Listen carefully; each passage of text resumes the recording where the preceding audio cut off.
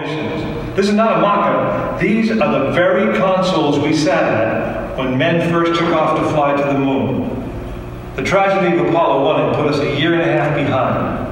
We were making up for it in one big leap, and we were doing it with a rocket that no man had ever flown before.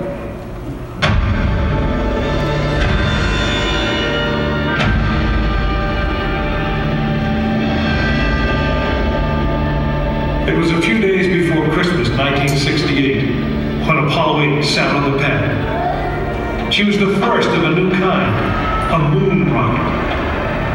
This was the Phoenix, risen from the ashes of Apollo 1. The first Apollo crew did not die in vain. This was to be their testament.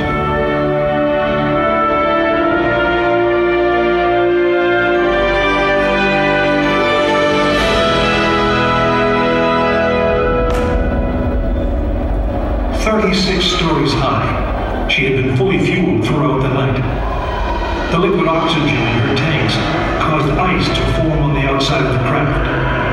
The extreme temperature differences between the air and the sub-zero fuel caused the metal skin of the rocket to expand and contract. Everyone who was on the pad agreed. It was as though the rocket was alive, breathing, straining at the leash.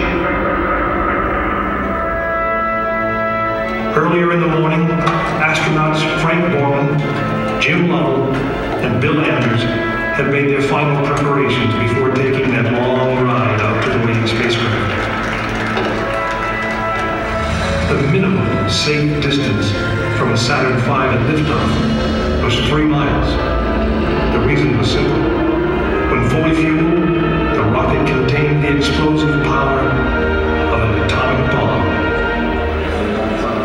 As the clock counted down, the astronauts and all of us in launch control went through the pre-flight checks, our hands on the controls of the most powerful, most complex machine ever built. It had over 2 million separate systems, and to bring these men back alive, everything had to work perfectly. Each individual system had been tested, but what we didn't know was how they would perform when all 2 million began to work together. That moment would come when the countdown clock reached 0.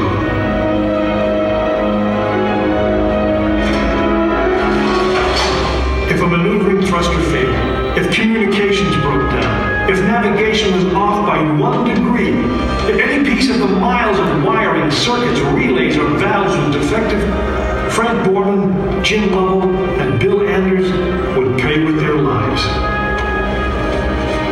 As they sat, waiting for launch on that chill December morning, these 3 astronauts were back to what they had always been, test pilots.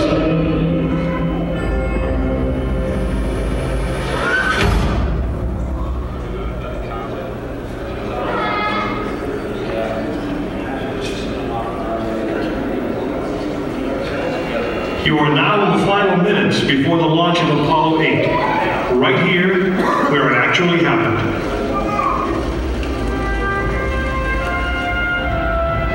Mankind is about to leave his planet behind and journey to another. It is one of those rare moments when history is not being made, destiny is being embraced.